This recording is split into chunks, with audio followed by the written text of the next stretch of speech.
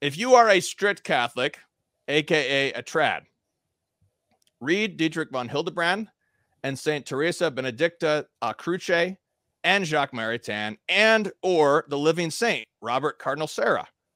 If you are a moderate Catholic, aka conservative, aka Communio, read Reginald Gary Lagrange and Father Chad Ripperger. And then both must read St. Augustine's City of God and Christopher Dawson, the two greatest historians that have formed the synthesis attempted in this present book.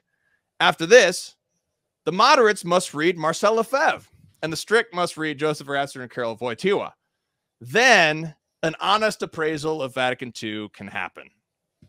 And that's what I'm currently trying to do myself. And then in the footnotes, we have all the bibliographical references to all the different texts that you can read for all these different authors.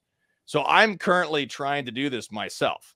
I am currently reading The Mystery of Jesus by Marcel Lefebvre. This is his main spiritual work, it seems. And then I'm reading the main Summa, which is They Have Uncrowned Him by Marcel Lefebvre. And then we've got Benedict, of course, this Ratzinger book that we're reading, Fowler. And then Theology of the Body, the actual text of Wojtyła.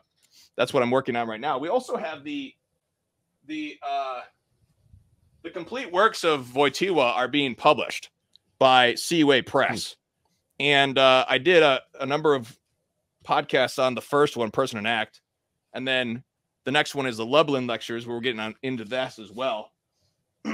And so the challenge is, so this is what I'm doing the next 10 to 20 years, trying to read all these sources so I can test this hypothesis, see if I'm actually right about this. And then I'm going to write another book trying to put this in. But these two texts are very essential if you want to read Vatican II.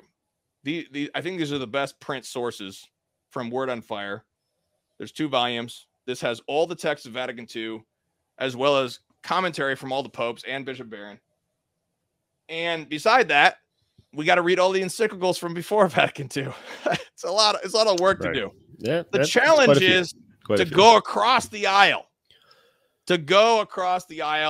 into the other camp and be challenged by what they have to say.